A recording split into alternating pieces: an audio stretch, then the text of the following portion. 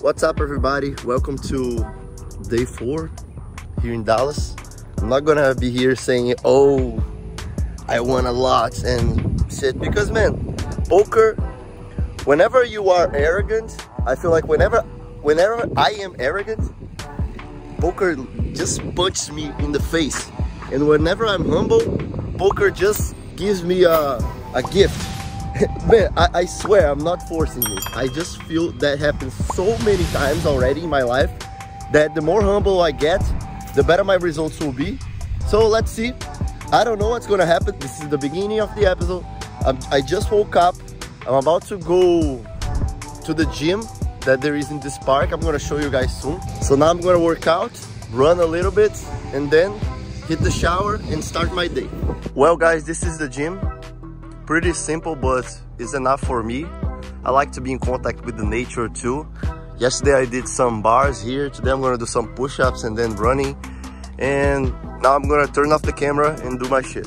What's up, everybody? We're back to Texas Card House Dallas, which in my opinion is the best 2-5 I have ever played inside the US. And believe me, I've played in a lot of places so far, but this game at TCH Dallas plays so deep and has so much space to make profit that I see no place that I would rather play 2-5 no limit hold'em than Texas Card House in Dallas. I buy in for 750, first hand I get King Jack offsuit from the button, hijack raises to 15. In this spot with this hand I'm gonna 3-bet or fold here, and I decide to 3-bet. I make it 55. Surprisingly, hijack quickly 4-bets to 225, and of course I'm gonna fold. Next hand I'm in the cutoff with ace jack offsuit. Under the gun +1 raises to 20. Low jack calls. Under the gun +1 is a good player. I will either fold or 3-bet here. But after low jack calls, I just got a great spot to squeeze and 3-bet in position. So that's what I do. I 3-bet to 85. I would rather making a little bigger, like 100, but 85 is fine as well. Only under the gun +1 calls.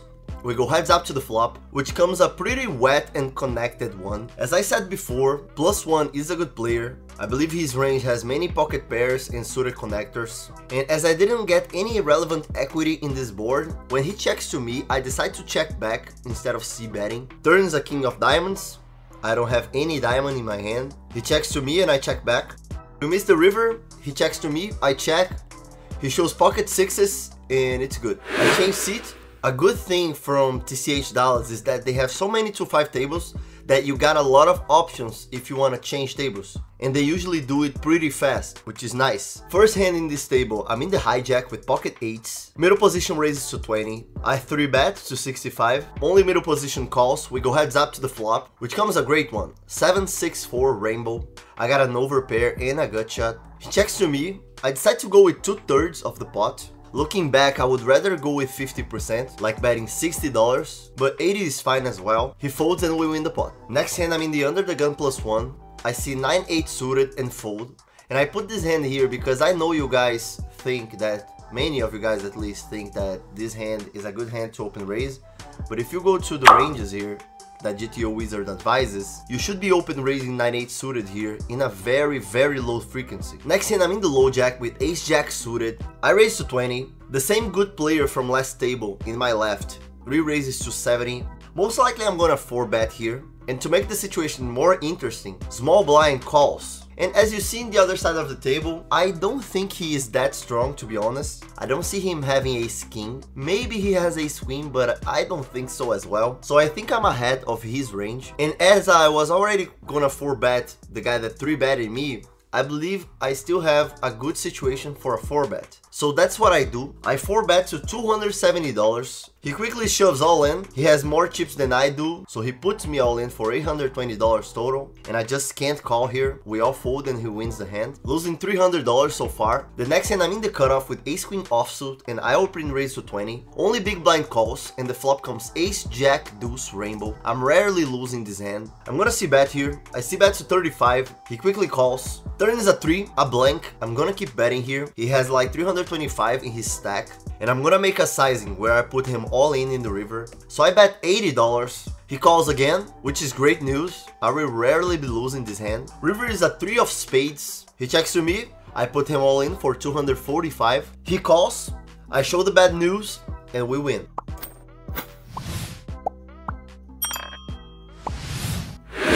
Next hand I'm in the cutoff with pocket 9s. Under the gun raises to 15, middle position calls, and I'm definitely gonna 3-bet here in position. I 3-bet to 65, everybody folds and I win the hand. Next hand I'm on the button with pocket jacks. I raise to 15, only big blind calls. Big blind is a great guy, his name is Ricky. Flop comes ace queen 4 rainbow.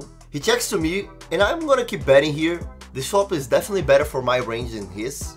I bet 1/3, he calls, turns a 6 of spades. He checks to me again. And man, just my intuition told me that it was better to bet here after he checks to me. Maybe I would extract value from flush draws, straight draws or something. So that's what I do. I bet $20. He calls. River is a 5. Don't bet. Stop, man. Stop.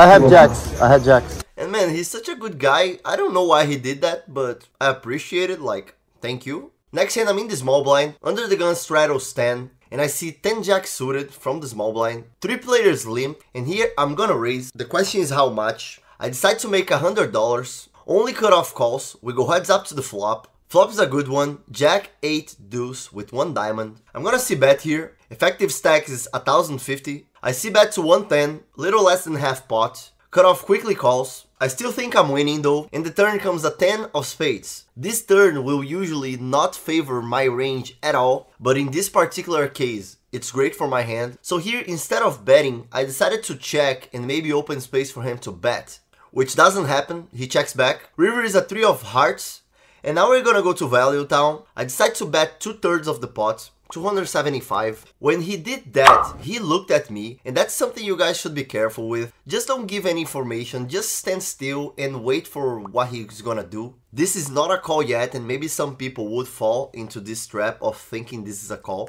In the end, he decides to call. I show the 2 pair, and it's good.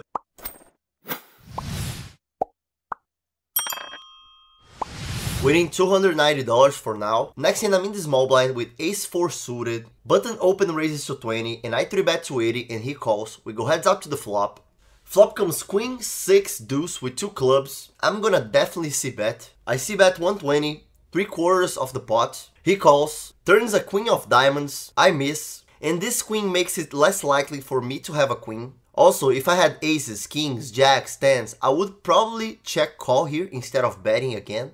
So for this reason, I decide to check, and he bets 200. We're playing really deep here. If I call the 200, I'm gonna hit my flush around 18% of the times. And I believe I have enough implied odds of if I hit my flush, I lead in the river and I extract a lot of value from him. So I decided to call here and see a river, which is one that we miss, another queen. I check again, he checks back, and he shows 5s, and it's good. Pretty interesting play by him. I wonder if I check raise the turn, what he would do. Break even for now. Next and last hand of this episode. I get pocket kings in the cutoff. I post 5 because I just came back to this table. Hijack, which is the same player from the last hand, raises to 25. Of course I'm gonna 3-bet here. I 3-bet to 85. Only hijack calls. We go heads up to the flop, which comes a great one. 2, 6, 7 with 2 hearts. He checks to me and I'm definitely gonna keep betting. I bet 105, around half pot, and then he check raises to 500. Man, this board is a pretty safe one where he would have many suited connectors that have flush draw or open-ended flush draw or gut shot flush draw. I'm losing for 6, 7 suited, I'm losing for 7s, for 6s, for deuces maybe if he open raises, and he probably does. So I'm losing to a few combination of hands, but I'm also ahead of many ones where he has like open-ended and flush draw, gut shot and flush draw, pair and flush draw. So here there's no chance I'm folding. I'm between calling or shoving. As you guys see, my starting stack was $1,270. So if I call this bet, I'm gonna have like 680 behind. And if I call, I'm gonna just be committed to the pot and let him see the turn for free, because he already put the 500. So instead of calling, I believe the best play here is actually shoving, and he will be already committed to the pot with the hands that I'm beating, like the ones that I just told you so. So I decide to shove all in. He quickly calls. He asks if I want to run it once or twice. I decide to do it twice. First board comes a 7 of clubs and a 10 of hearts. Second board, a jack of diamonds and an 8 of spades.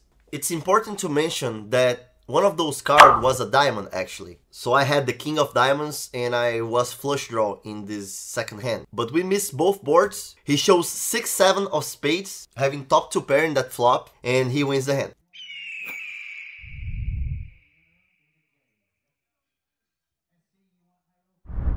Well, another day leaving early than expected. I honestly see no escape from the hand versus that guy.